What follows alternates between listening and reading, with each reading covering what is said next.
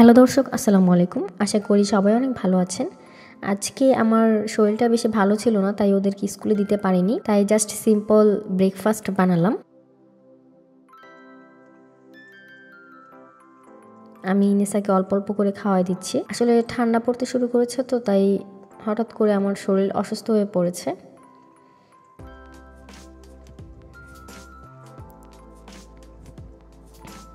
ঠান্ডা শুরু হলেই আমার অসুস্থতা শুরু হয়ে যায়।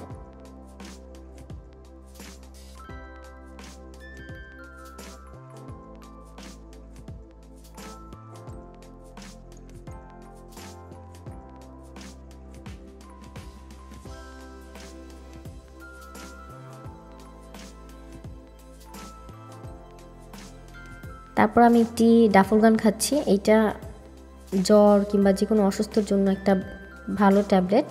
আমাদের এখানে ডাক্তাররা সবসময় এটাই প্রেফার করে।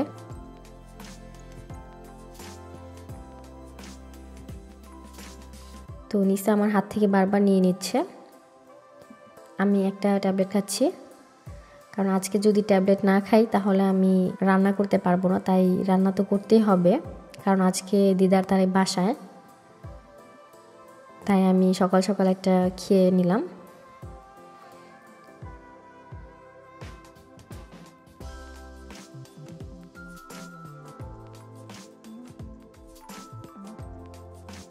তারপর আমাদের জন্য চা বানিয়েছি।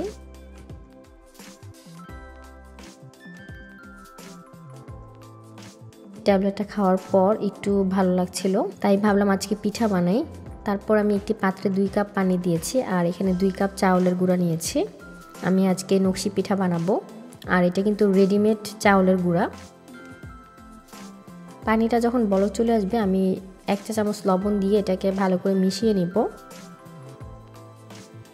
মেশানো হয়ে গেলে আমি চাউলের গুঁড়াটা দিয়ে দিচ্ছি।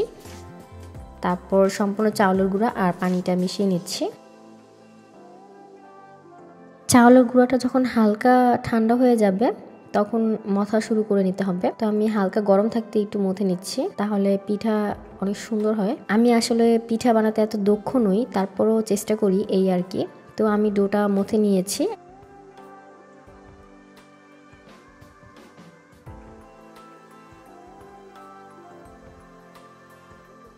আর এখানে একটা সাদা প্লাস্টিকের মতো কেটে নিয়েছি পিঠার সাইডগুলো কাটার জন্য, আর 2টা টুথপিক, একটা সুই,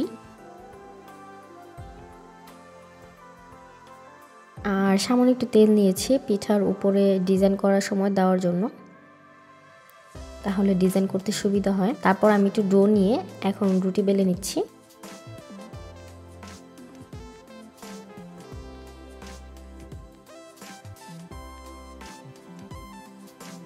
একটু মোটা করেই বেলতে হবে। তো আমি উপরে একটু তেল মেখে নিলাম। তো আমি একটা সিম্পল ডিজাইন এঁকে নিচ্ছি। আমি আমার সাধ্যমতো চেষ্টা করেছি, আমি যতটুকুই জানি ঠিক ততটুকুই চেষ্টা করেছি।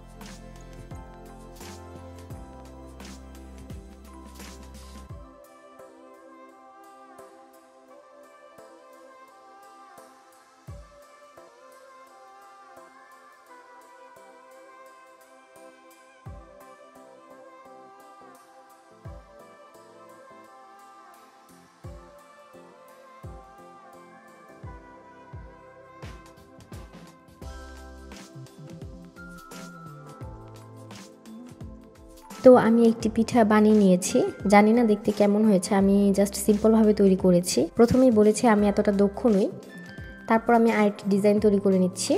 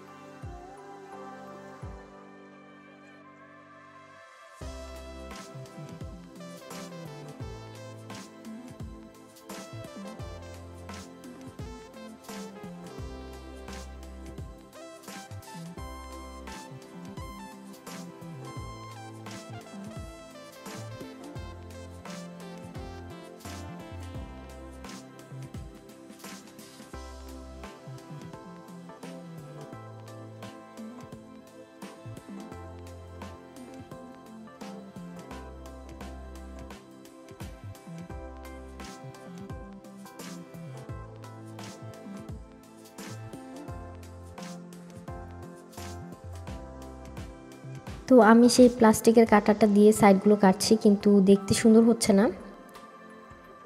আমি প্রথমে ভেবেছিলাম এটার ভালোই ধার আছে, পিঠাগুলো খুব সুন্দরভাবে কাটবে, কিন্তু সুন্দরভাবে হলো না পিঠাগুলো।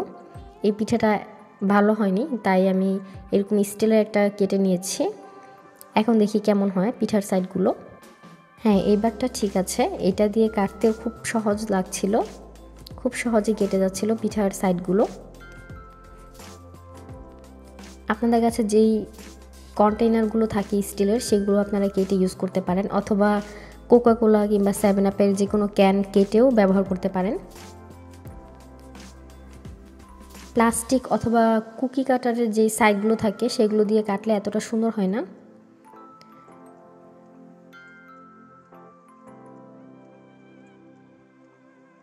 তো তৈরি হয়ে গেল আমার আরেকটি পিঠা। আমি সবগুলো পিঠা সিম্পলভাবে বানিয়ে নিয়েছি, জানি না আপনাদের কাছে কেমন লাগবে। আমি আমার সাধ্যমতো চেষ্টা করেছি। এখন আমি সবগুলো পিঠাকে ডুবো তেলে ভেজে নিচ্ছি। চুলার আঁচটা মিডিয়ামে রেখে ভেজেছি। তো আমি সবগুলো পিঠা ভেজে নিয়েছি।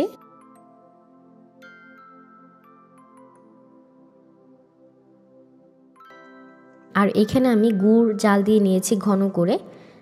সবগুলো ভাজা পিঠা এই গুড়ের ভিতরে একটা একটা করে ভিজিয়ে নেব, তাহলে খেতে খুব ভালো লাগে। অথবা আপনারা চাইলে এমনিতেও খেতে পারেন পিঠাটা, কিন্তু গুড়ের মধ্যে ভিজিয়ে খেতে খুব ভালো লাগে।